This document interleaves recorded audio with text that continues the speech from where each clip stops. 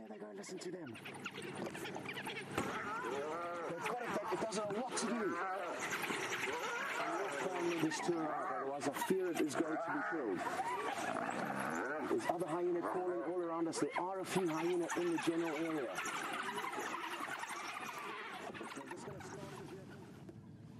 That could be that the other two followed the adults.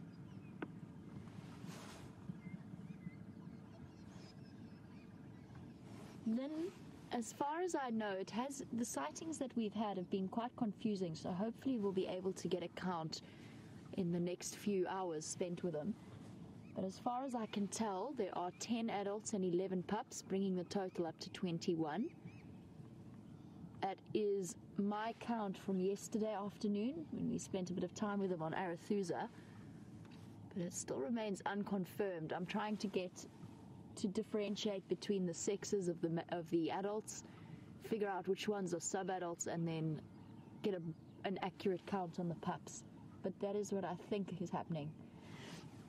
And since we're talking about the adults, Scott is still with them, so let's head across to him. Come back, everyone, and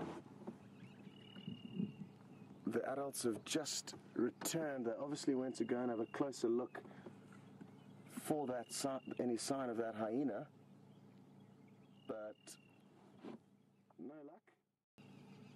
And now they're returning to the area of where all the pups are.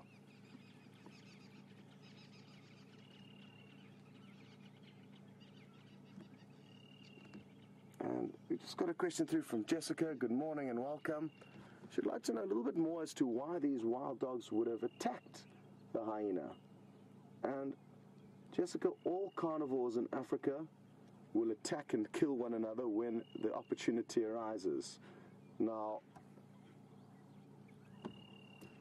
the reason for that is mainly competition for food, but also that hyena would have also posed threats to these pups. So, lion are kind of at the top of the predator food chain, and everything else below it. And then it depends on numbers to a degree. Even lion, when they're alone, could be outmatched by a pack of wild dog or a clan of hyena. In this case, the wild dog were heavily outnumbering the hyena, and that's why it got into trouble. And look at this. Absolutely spectacular way to start the day. She's got Tebs on camera,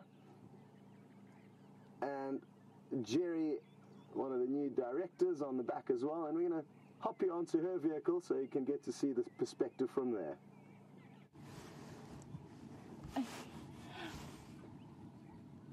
These wild dog pups are just one of the most entertaining things that we have out here. I can see them sprinting all over the place, racing around. Scott's on the move again, and we're sitting with the stragglers of the pack.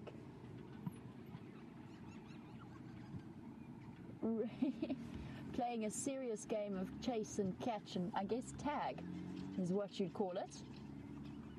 A couple of lazy pups behind. Hurry up, guys, everybody's leaving. Off you go. Yes, well done.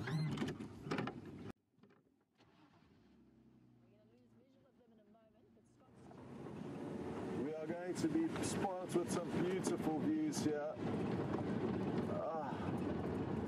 Look at this.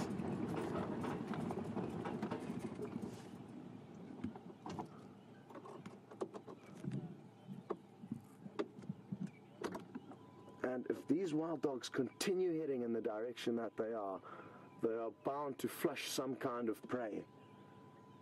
And they are one of the most successful of all the predators when it comes to strike rates, because of their immense speed and their stamina.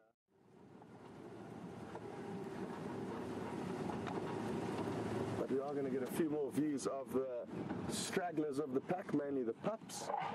Oh no, this elephant's still chasing. There's an elephant chervim on the left that you'll clearly be able to hear, and it has just popped into frame. It is behind some thick bush there. You can just see its tusk sticking out.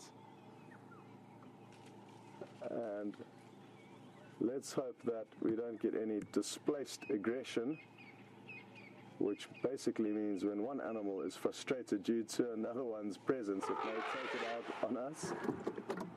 Can you believe how loud that trumpeting is?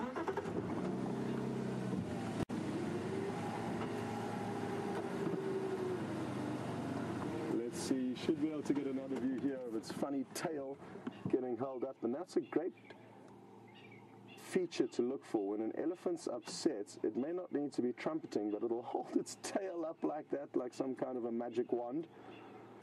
And you'll probably find the wild dogs are teasing it and playing around with it a little bit. Welcome back, everyone. And we've got lucky, we've relocated with the rest of the pack. These are all the pups. Jamie's just a little bit ahead of us. I'm going to keep updating her. Jamie, most of the pack and pups are looking to head down Ingwe Alley, just to let you know. You can still hear the elephant displaying his displeasure.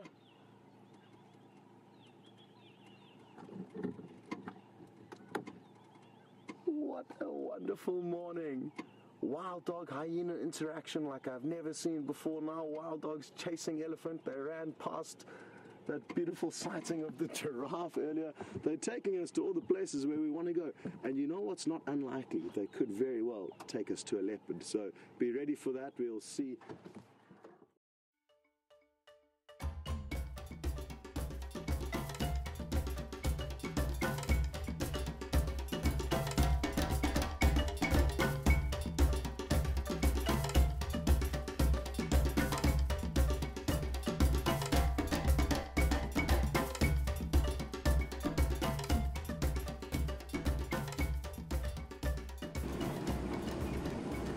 Sure, Jamie could well be there to meet us. She's done a big loop around, probably at breakneck speed.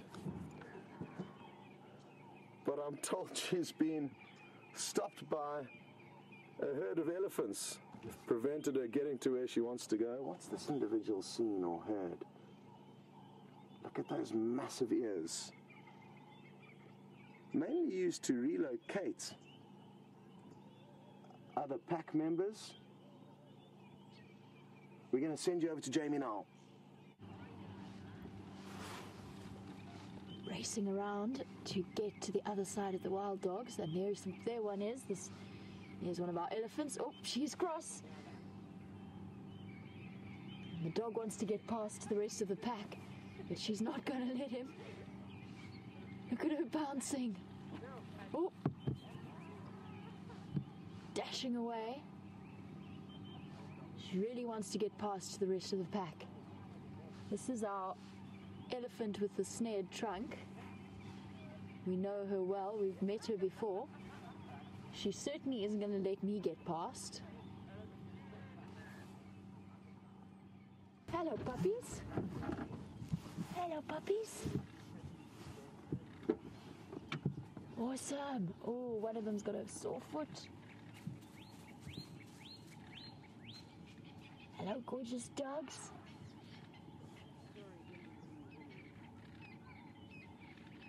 Wow. And Vicky, I'm thrilled to hear that this is the most wonderful action you've seen in the 2 years you've been watching. Oh, look at that affection between them. It is absolutely incredible. There is nothing like wild dogs for the action that we have. And I'm sitting, staring at them. There's one that's walked. I could have touched him as he walked beside the car. Oh, and they're lying down now. How wonderful is this? Touching noses. Wow. There is nothing that gets your adrenaline pumping like following behind wild dogs. It's incredible.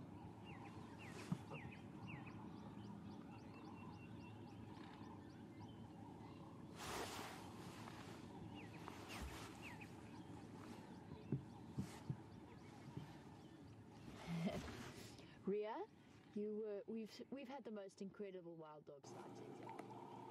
Now, it's a combination of good parenting as well as huge fortune that has allowed both packs of wild dog in this area to keep so many pups. Usually, in my history with these animals, the pups are killed on almost a weekly basis until only 1 or 2 are remaining. Oh, one's got a big piece of the tail there. You get it. That's it. It looks like another 2 are having tug of war just behind a little bush though, sadly.